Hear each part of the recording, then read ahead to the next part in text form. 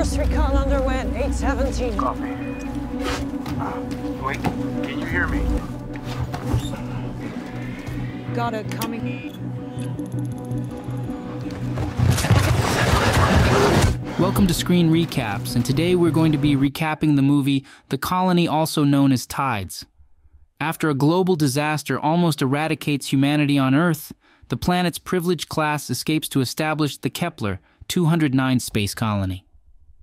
As time passes, the inhabitants of Kepler 209 possess advanced technology and spacefaring capabilities, but they confront infertility due to the intense radiation present. In response, the Ulysses Initiative is initiated to assess Earth's viability for sustaining human life and facilitating reproduction. Unfortunately, the inaugural mission is lost shortly after touchdown. Subsequently, the Ulysses project dispatches a young astronaut named Blake, hailing from Kepler 209, on a mission back to Earth. Accompanying her are fellow astronauts, Tucker and Holden. Regrettably, their spacecraft crash lands in proximity to a tidal flat near a weather beacon designed to transmit telemetry data back to Kepler 209.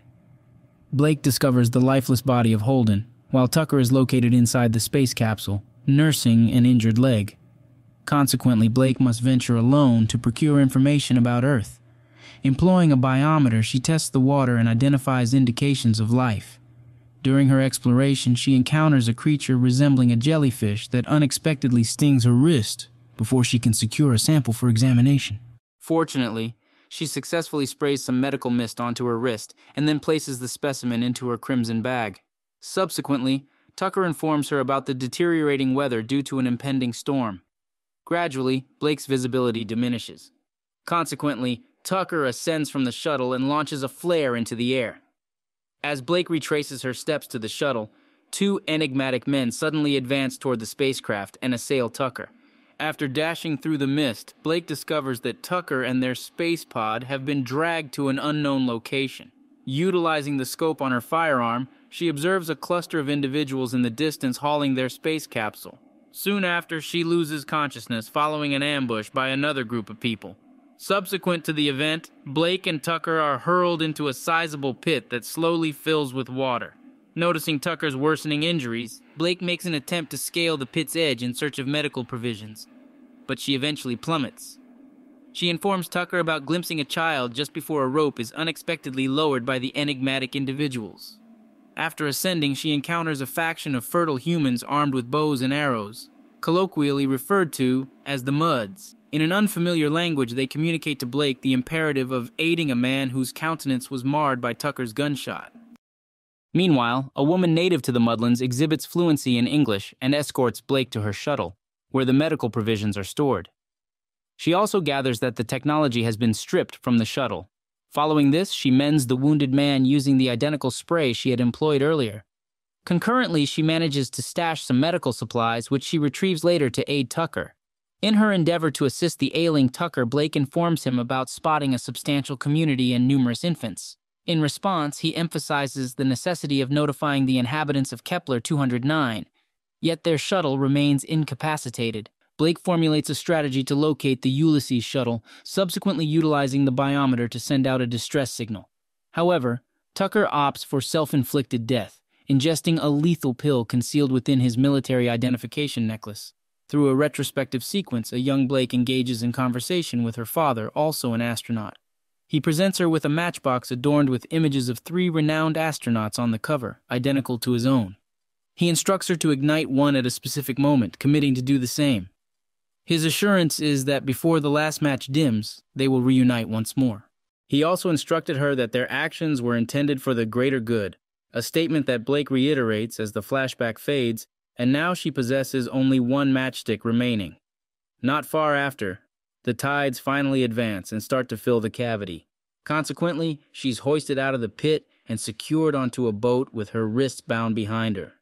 The boat sets sail during the night while Blake observes a sea burial for Tucker. In an alternate flashback, Blake's father informed her that humanity had exploited Earth's riches.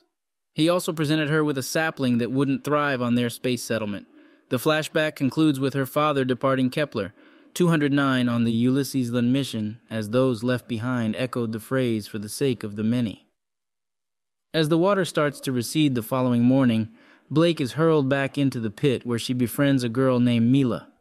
The two endeavor to comprehend each other's speech, and Blake requests her aid in obtaining the biometer.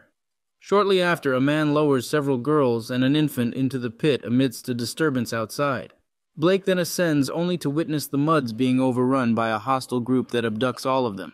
She also witnesses Mila's frantic screams while clutching Blake's crimson bag just before a man tosses her onto a boat. Once the situation settles, the English-speaking woman comes to their rescue. It's unveiled that she's Mila's mother and her name is Narvok. Armed with a flare gun, she dashes off to save her daughter. Simultaneously, Blake trails behind, determined to assist in Mila's rescue, even though Narvok remains skeptical of her intentions. Mila's distant screams prompt them to discover that the captives are being transported onto a boat.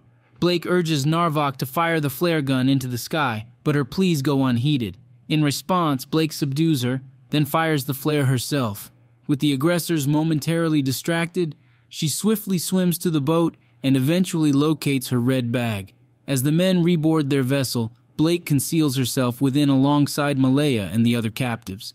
Before long, they're disembarked and directed toward a cargo ship that withstands the frequent floods and storms by rising above them.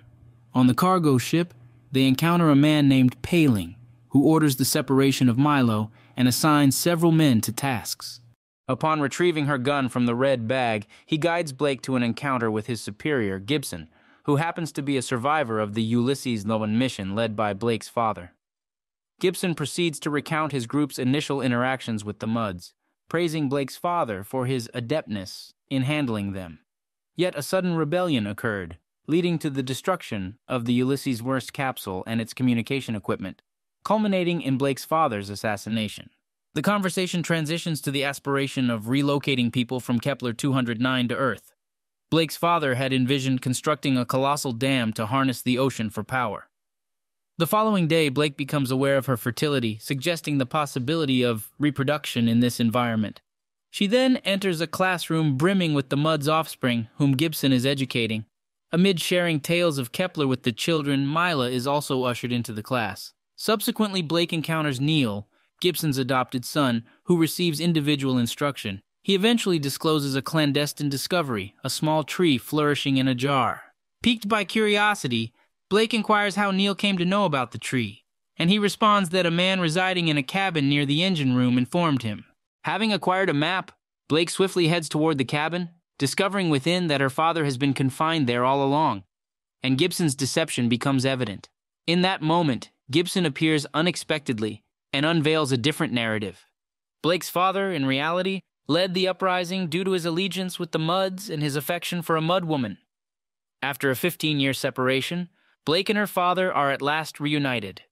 He asserts that the inhabitants of Kepler must not return to Earth, and he feels compelled to rectify the mistakes. During high tide, Blake identifies the weather station as the point for linking the biometer and establishing contact with Kepler. She also confides in Gibson about her fertility, which could serve as evidence to communicate to Kepler. During a dinner gathering, Moon Eye, Neil's mother, recounts how Gibson rescued them and welcomed them into his family. Moments later, the power abruptly falters, prompting Paling to inform Gibson of an intruder who incapacitated the guards and disrupted the power supply. Consequently, Gibson orders everyone to retreat to their rooms and embarks armed. Navigating the corridors, the intruder brandishes a knife against Blake's throat. In an unforeseen twist, the intruder is revealed to be Narvok, on a quest to locate her daughter. Subsequently, they proceed together to visit Mila, but their encounter is abruptly disrupted by an assault from the guards. Paling enters the room, instructing the guards to remove Narvok.